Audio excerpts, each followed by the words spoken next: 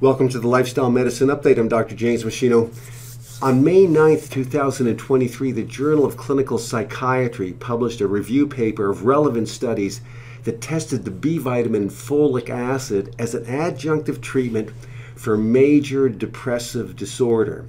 Now, more specifically, the researchers looked at a special form of folic acid known as methylfolate, which the study showed improved the efficacy of antidepressant drugs in patients who were previously shown to be unresponsive to the use of antidepressant drugs alone. In other words, there's a population of patients who suffer from depression who do not respond to antidepressant drugs, but when methylfolate supplementation is added to antidepressant drug therapy, the response rate improves significantly. Now, we've seen studies like this over the years, but this is the first review paper that has integrated the findings of all the relevant previous studies into one overall review, which also include the recommendations for psychiatrists to consider. Now, these findings are not surprising, as antidepressant drugs generally work by slowing down the breakdown of a brain neurotransmitter known as serotonin. So the drugs slowly indirectly raise brain levels of this feel-good chemical. But there are no drugs that increase the synthesis of serotonin. They can only slow down the breakdown. We know that folic acid is required to synthesize various neurotransmitters, including serotonin.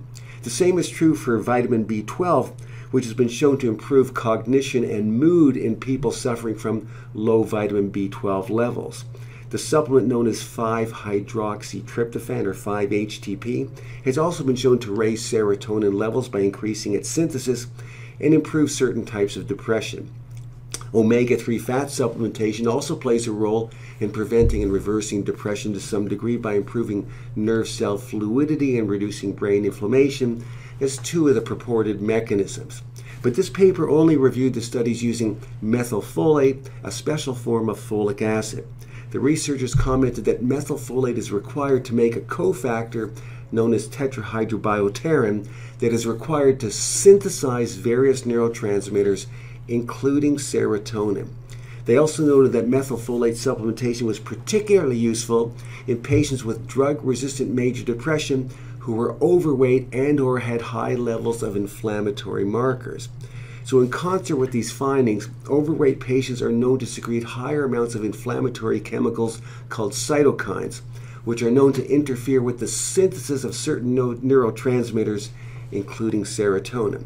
Thus, overweight patients with depression are often unresponsive or less responsive to antidepressant drugs due to higher inflammatory chemicals, prostaglandins, and cytokines in their body, and thus in these cases are shown to benefit from the addition of methylfolate supplementation to their treatment plan.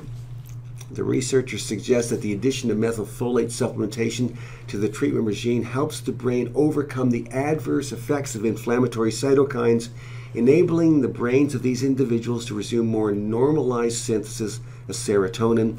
This is something that drugs cannot do. They explained to their psychiatric colleagues that the effective dosage of methylfolate in major depressive disorder in patients who are unresponsive to antidepressant drug therapy is 15 milligrams per day. The recommendation is to add methylfolate to standard antidepressant drug treatment in cases where patients are unresponsive to antidepressant drugs as the sole treatment plan. It should be noted that a number of common vitamins and minerals are essential to the synthesis of brain neurotransmitters such as serotonin, dopamine, and other important brain chemicals. More specifically, the B vitamins folic acid, vitamin B12, vitamin B6, vitamin B3, pantothenic acid, along with vitamin C and magnesium, they're all required for the synthesis of many brain neurotransmitters, as well as enabling the brain cells to generate the energy required for normal brain function. This is one more reason why I think people should consider taking a high-potency multiple vitamin each day that includes a B50 complex and elevated levels of antioxidants like vitamin C and vitamin E.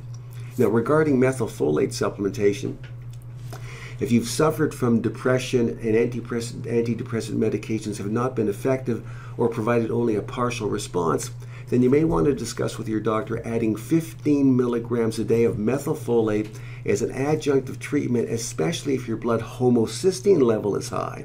or your blood ESR or CRP level is high. These are inflammatory markers that your doctor should be aware of. As a final comment, the review paper published in the Journal of Clinical Psychiatry in May of 2023 really underscores our growing understanding that certain natural supplements can cross the blood-brain barrier and produce important effects on brain function and brain health, and even help to slow and reverse important aspects of brain aging. So I've provided a link to the research paper on methylfolate in the text below. Thanks for watching, and I'll see you next time.